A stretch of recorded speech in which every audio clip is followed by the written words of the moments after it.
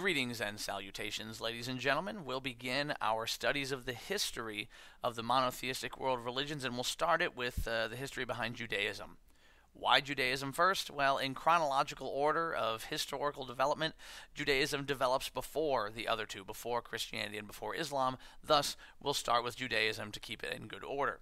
Now, as we examine the history behind Judaism, how are we going to play this? And really, this is the same model that we'll use with each of the other two religions. We'll start always on this screen, on the left-hand side there, with the symbol associated with that religion. On the left-hand side at the top, you should see the candles that are the menorah, which are used during the celebration of Hanukkah for the people of Jewish faith. More importantly, there in the background, you should also see the Star of David. The Star of David is the main symbol associated with Judaism.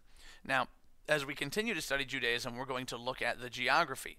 In what part of the world did this religion originate? Additionally, where do most followers of Judaism live today? So where can you find them today? Where did the religion begin? Where are they now? Then we'll get into sort of a real basic history of the creation of this religion. We'll look at the founder of the Jewish faith, and then we will look at the very basic traditional history behind the foundation of this particular faith, in this case Judaism. And we'll wrap up with a little something that I call just the basics. And we'll very briefly go through some of the very basic beliefs and facts regarding the Jewish faith. And that's the same thing we'll do with the other religions as well. Thus, without further ado, let's go ahead and begin. Now, people of the Jewish faith can be found in many parts of the world, but the largest concentration of followers of Judaism can be found in the country of Israel. When you look at this map here that shows all the other religions, notice how minuscule the percentage of the Judaic faith is compared to the others. That is because of the major monotheistic religions, Judaism is the smallest. Now, Jewish traditional beliefs state that Judaism was founded by a man named Abraham. And Abraham is said to have lived in Mesopotamia, in the Fertile Crescent, sometime in the 2000s BC. Now, there's no way to prove whether or not Abraham existed.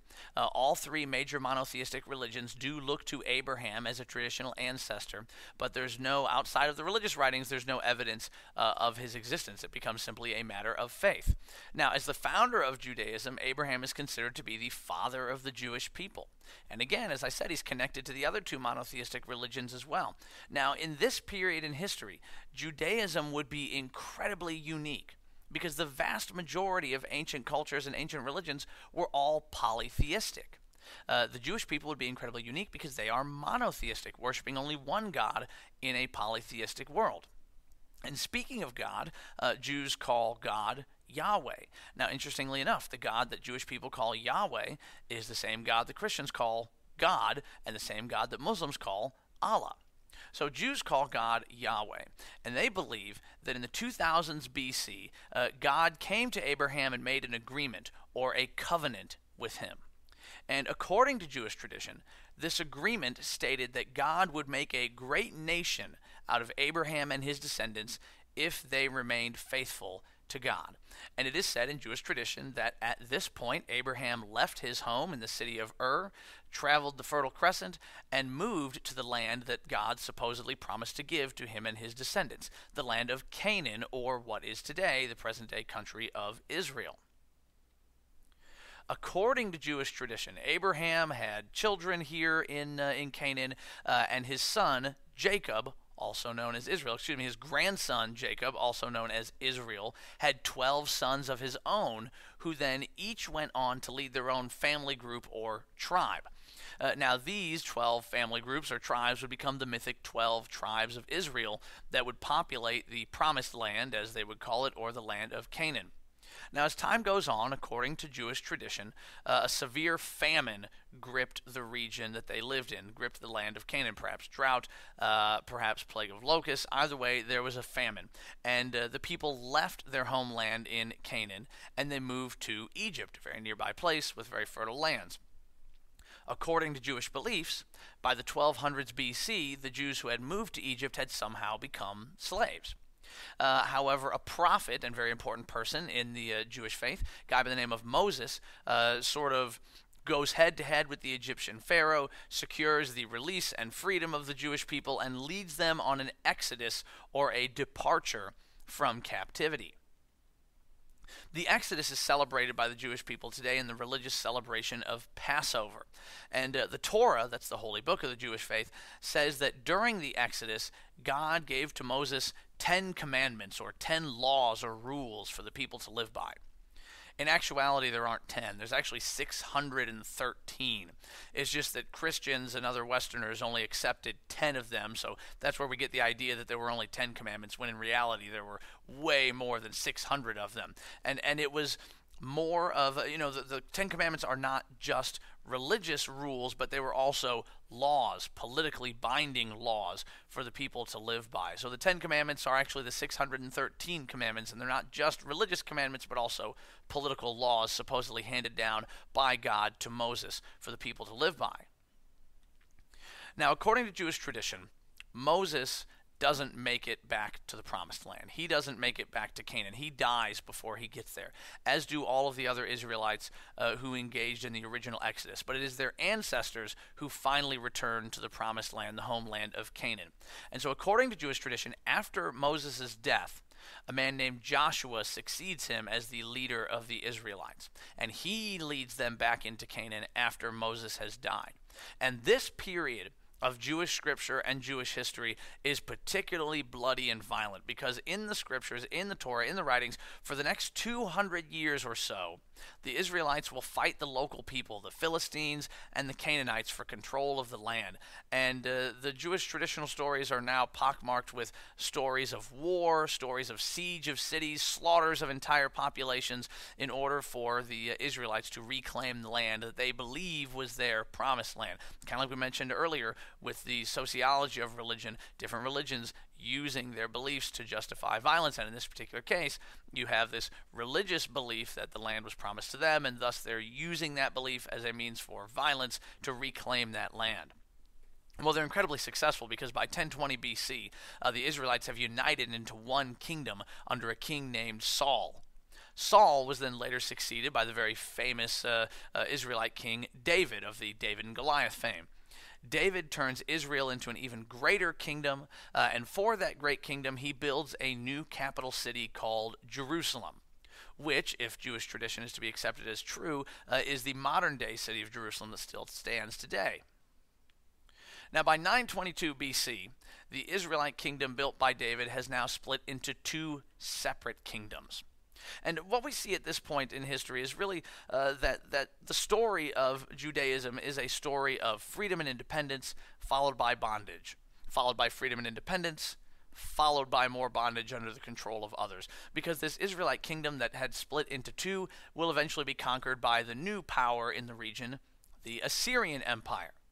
And the Assyrians would conquer and destroy part of the Jewish kingdom and enslave some of the people, until the Assyrians were then conquered by the Babylonians, who finished off the Jewish kingdom and took all of them as slaves back home to Babylon, where they remained until along came the Persians, who conquered the Babylonians. And when the Persians conquered Babylon, because the Persians did not believe in slavery, supposedly they freed the Jewish slaves and sent them back home to their homeland in Canaan. And there, they continued to live freely in an independent kingdom until, wait for it, somebody else comes along, Alexander the Great, who conquers all of the Persian Empire, including Jerusalem and the land of Canaan. And after Alexander's empire fell apart, the Jewish kingdom would remain under the control of the Seleucid Empire as part of the old Greek lands. And when the Seleucid king, as it is written by the Jewish traditional beliefs, when the Seleucid king, Antiochus IV, tries to force the Jews to give up their religion and worship the Greek gods, they rebel. If we remember, this was one of the goals of Alexander and the Greeks, to sort of assimilate Greek culture and spread Greek culture, and Antiochus tries to do this by getting rid of the monotheistic faith of the Jews and trying to replace it with the polytheism of the Greeks. Again, story of freedom to bondage to freedom, back to bondage again, and we see that now the Jewish people rebel against the Greeks, against Antiochus, in his attempt to force them to accept the Greek religion. The rebellion is led by a man named Judah Maccabee and his brothers, and they succeed in defeating and expelling the Greeks from their lands and reestablishing an independent Jewish kingdom that would continue to exist until it was conquered by somebody else, and that would be the Romans, in 63 BC. So again, we see the pattern of freedom and independence, bondage, freedom and independence, back again to bondage. Well, the Jewish celebration of the religious holiday of Hanukkah is actually a remembrance of this event. It's the remembrance of the Maccabee rebellion and the reconsecrating of the temple and the saving of their monotheistic faith. That's the celebration of Hanukkah, remembering the Maccabee rebellion. All right, so that's where we're going to leave the history off, and now we're going to jump into just the facts, the basic facts about Judaism. Okay, really sort of just list off a litany of things here. The holiest city in Judaism is Jerusalem, the city that they believed was built by David. They call it the city of David in some regards as a capital to his kingdom. So for the Jewish people, Jerusalem is the holiest city in their country, and the city is located in the present-day country of Israel. And according to the Torah, the land of Canaan, which we have already discussed here, which is the present-day land of Israel, is the land that Jews believe God promised to give to Abraham and his descendants. So the land, the city, the whole place is incredibly important, religious, and holy to these folks. People of the Jewish faith worship their religion in temples that are called synagogues. And the holiest site in all of the Jewish faith is a place called the Western Wall. It's literally what the name says. It's a wall. Okay, the Western Wall is just a wall, but it's not just a wall. You see, the history behind the wall is what's important. An Israelite king by the name of Solomon, years ago, built a huge temple to God in the capital, Jerusalem. Eventually, the temple was destroyed, first by the Babylonians, then it was rebuilt in the 1st century A.D., before it was finally destroyed for good by the Romans in the year 70 A.D. When the Romans destroyed the temple, they took apart the whole thing, except for part of the walls. And one of those walls, the one on the western side of the temple, was one of the surviving walls. And since it's the last surviving wall of what had been the holiest site, the holiest temple in all the Jewish faith, that last wall remains to be the holiest site today. And so the last remaining wall of the temple, the western wall, is thus the holiest site in all of Judaism. On the right here, you can see this is supposedly what the original Holy Temple would have looked like in the 1st century A.D. when it was constructed before the Romans destroyed it. And here we see all that's left, and that is the Western Wall.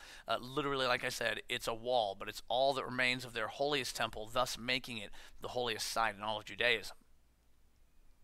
The Jewish holy book of scriptures is something that's called the Torah. The Torah from Hebrew literally translates into the writings. The Torah consists of what are, for Christians anyway, the first 5 books of the Bible, as well as the writings of the Jewish prophets. There's a lot of connection between Judaism and Christianity, and for the Christians, their Old Testament is basically the Jewish Torah. So if you're not familiar with Judaism, but you are with Christianity, the Old Testament of the Christian Bible is basically the Jewish Torah. Now, in these scriptures, the writings of the prophets and the Torah, the Jewish scriptures promise that God would one day send a Messiah who is going to bring peace, justice, and unity to the earth. Messiah means a deliverer, and for Jewish people, they believe that that Messiah has not yet come. They believe that this Messiah is still on the way one day. Christians, on the other hand, and here's this connection between Judaism and Christianity, Christians, on the other hand, believe that this Messiah was Jesus, and that that person has already come. Jews, on the other hand, do not believe this, and they are still awaiting the arrival of this Messiah supposedly promised by the Torah and by the prophets. Okay, so there you have it with Judaism. We looked at the geography, we examined where Judaism originated, as well as where many of today's followers of Judaism live. We saw the founder of Judaism, Abraham, and then we looked at the basic traditional history behind the foundation of this religion. We finished off with just the basics, some really basic facts and beliefs regarding the Jewish faith. So hold on to all of these essential questions and be ready to discuss them the next time that we meet. And as always, until that time, I bid you farewell.